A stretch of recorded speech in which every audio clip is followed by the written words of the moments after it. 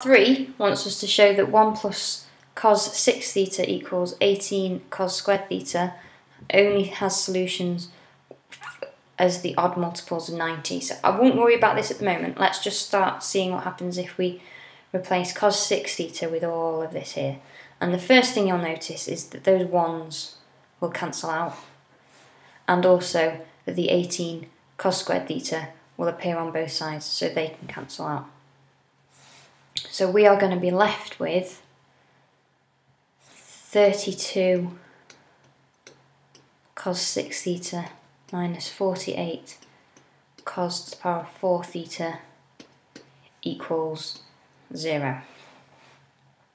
I can take out a factor of 16 from both of these. I can in fact divide by 16 to give me 2 cos to the power of 6 theta minus 3 cos to the power of 4 theta equals 0.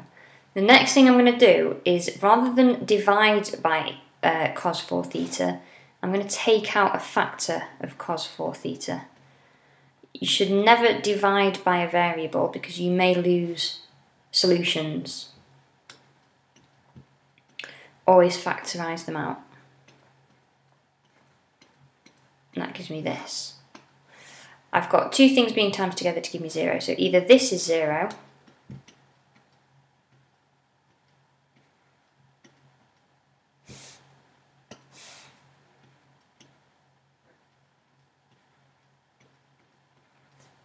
or this whole thing here could be 0 too. I'm going to deal with this one first.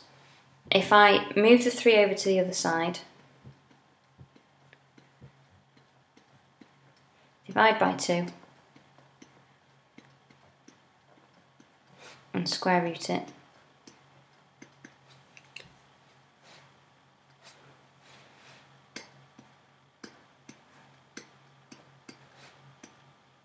you'll see that the square root of 3 over 2 is bigger than 1.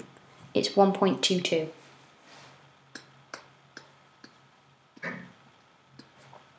And cos theta can't be bigger than 1 and can't be less than minus 1. So there's no solutions here. This doesn't give me any solutions at all. Okay. Over on this side, I've got that cos to the power of 4 theta equals 0, which leads to me saying that cos theta equals 0.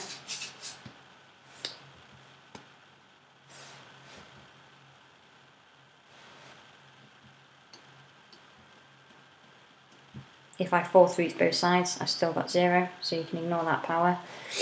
And then theta, if you inverse cos 0, or if you just know the graph, we're looking at this point here, which is 90, and we're looking at any other point along here, here,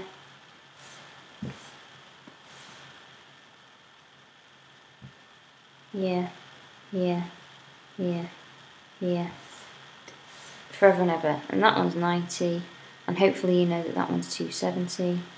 This next one would be 360 plus 90, which is 450.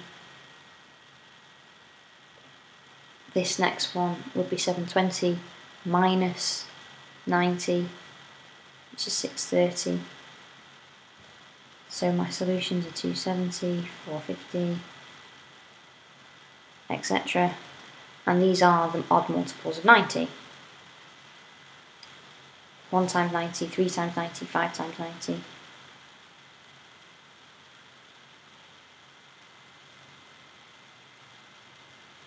Next one would be 7 times 90, which is 630. So you can say which these are the odd multiples of 90.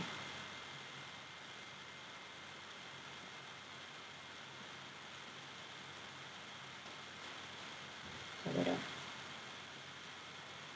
Don't forget to say this bit.